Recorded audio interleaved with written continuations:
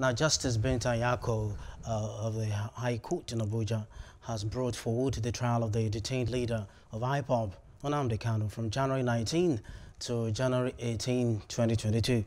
The shift in the trial date follows the abridgment of time granted by the judge after a plea to that effect. Kanu's counsel, Ifeanyi Ejiofor, had approached the court with an application seeking an order of the court to accommodate the trial in November and December this year as against the earlier January 19. Counsel to the federal government, Shuaib, however, told the court that a counter affidavit opposing the request by the federal government has been filed and served on Kanu.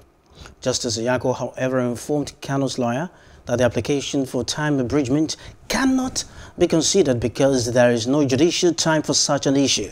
She ordered the DSS to allow Kanu practice his faith, change his clothes, and be given the maximum possible comfort in the detention facility. These orders were given in Nnamdi Kanu in his absence. Hello, hope you enjoyed the news. Please do subscribe to our YouTube channel and don't forget to hit the notification button so you get notified about fresh news updates.